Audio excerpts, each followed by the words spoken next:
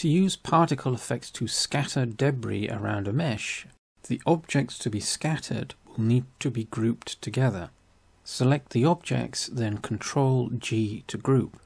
With the scatter surface selected, left-click Particles and create a new particle effect.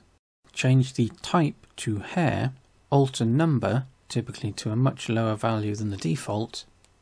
Then in the Render subsection, click the Group button. The options will update.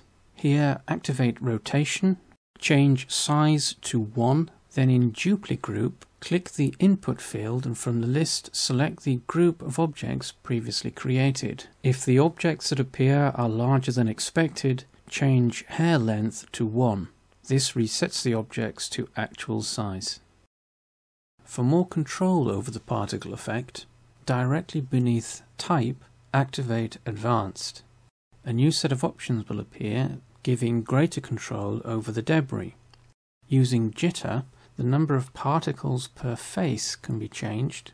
Their placement can be randomized or be more formal, one object per face, depending on the option selected.